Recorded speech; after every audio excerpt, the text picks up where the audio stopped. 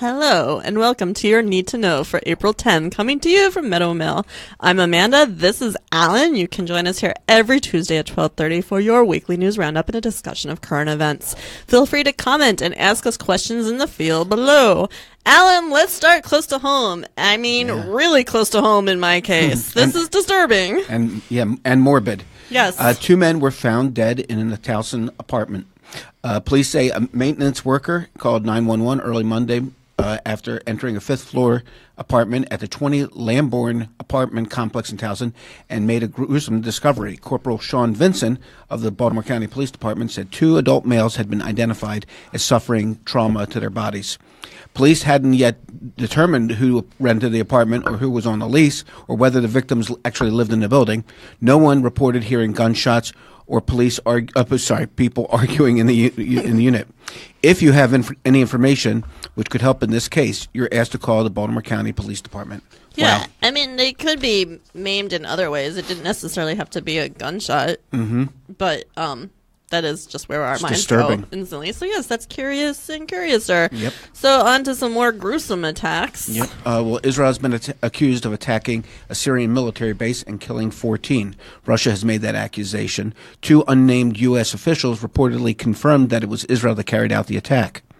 The strikes came less than 2 days after a chemical weapons attack in the rebel-held Syrian town of Douma, for which both the U.S. and France threatened to retaliate.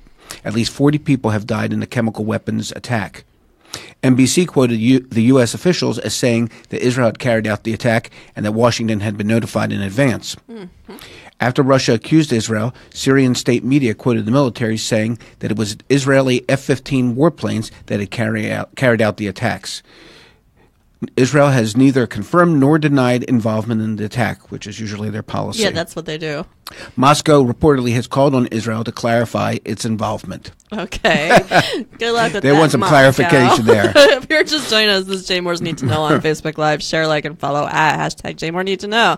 So this one is a real gem. Yeah, a weird story. Clarence Thomas's wife says that Jews, quote, gave up their firearms to Hitler. Right. Okay. The wife of the Supreme Court Justice shared a Facebook post blaming the Holocaust, in part, on gun control and attacking survivors of the Parkland, Florida high school shooting.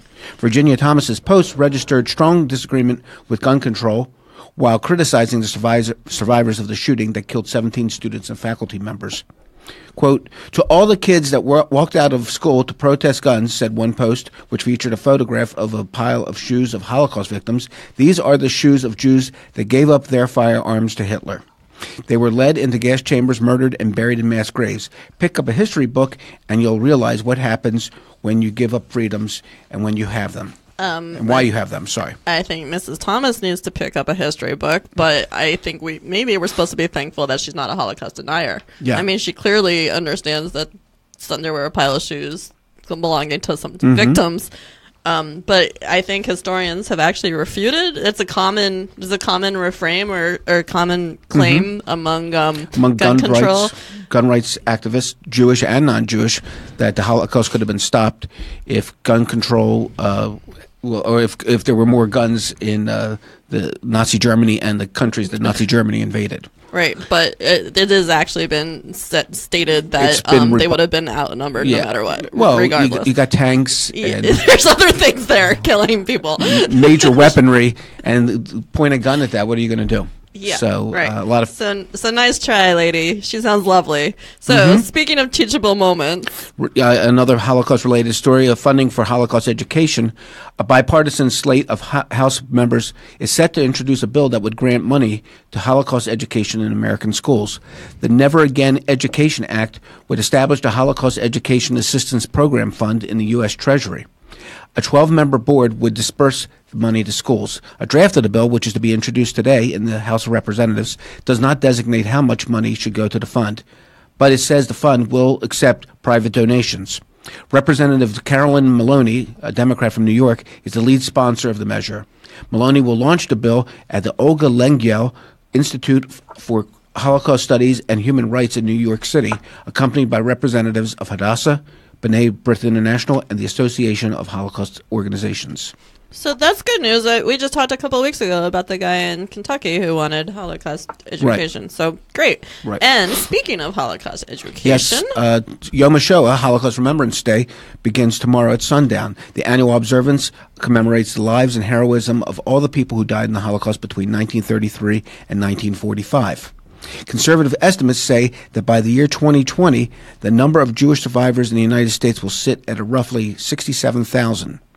By the way, documentarian Rich Polt helps families preserve these legacies and encourages anyone who knows a Holocaust survivor to invite them to have a conversation with them. Yeah, and so Rich Polt mentioned that 67,000 number, but he wants to reiterate that a lot of them were under the age of 3 or maybe 3-ish, which means they don't remember. They don't have those memories.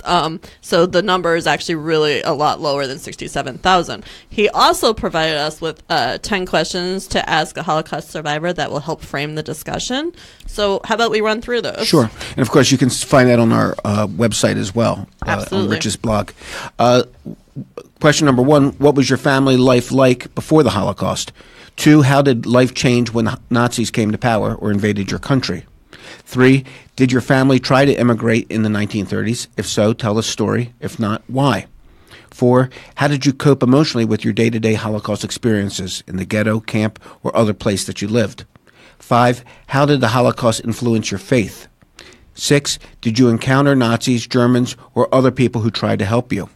7, were you with your family throughout the Holocaust, or were you separated? 8, how did you start your life again after the Holocaust? 9, did your Holocaust experience change your view of humanity? If so, how? If not, why? And 10, why is it important to record the stories and learn the lessons of the Holocaust? And, you know, I've met a lot of Holocaust survivors over the years. Some of them really, at some point in their life, wanted to talk about what they went through to their families, to the community at large. And they're very brave people. Other people prefer keeping their stories to themselves. You know, my mother-in-law escaped Nazi Germany with her father and went through a lot, came to this country. But she wasn't one of those people who wanted to talk about it constantly. She wanted to create a new life, and she had her memories and her tragedies, but she considered that personal. But there are people out there who want to talk about it. Yeah. So I think Rich is performing a great service by doing this. Yeah, I really like that we have it. I'm glad we have it up on the site. Yeah, I think it's a great tool. I wish I had a survivor I could sit down and ask these questions of. So definitely go check out the questions and get someone to tell their story so that we can always remember it. So we're going to switch gears a little bit. Okay. A lot bit, I guess. To Mr. Mark Zuckerberg on Capitol Hill, who's getting a lot of attention. Yes, and he's not wearing his T-shirt now. He's in a suit today. Yep. I think I saw that somewhere. Mm-hmm. Zuckerberg will spend the next 2 days answering lawmakers' questions about Facebook and whether the company is doing enough to protect users' privacy. Not enough. Not doing enough. Asked and answered. Done. It's the first time that Mr. Zuckerberg will personally sit for questions from Congress instead of sending a deputy. His testimony marks a pivotal moment for Facebook and the tech industry. It's really going to be interesting to see how things play out. I'm curious. I'd like to be watching this live, actually. According to CNN Tech, he'll be appearing at a joint hearing conducted by the Senate Judiciary and Commerce Committees today, starting at 2:15 p.m. The Facebook CEO will then testify in front of the House Energy and Commerce Committee tomorrow, beginning at 10 a.m. The hearings were scheduled to address Facebook's use and protection of user data in the wake of the Cambridge Analytica scandal. Which I believe has affected hundreds of millions. Is that right? A lot of folks. Lots and lots of people. It's scary. And we don't even know everything yet. No, we don't know everything yet. And you should be getting a notice. I think Facebook is sending out notices if you were affected, but I feel like they should just tell everyone that they were affected and then maybe send a note to the 5 who weren't. Right. And like say, oh, by the way, you got lucky.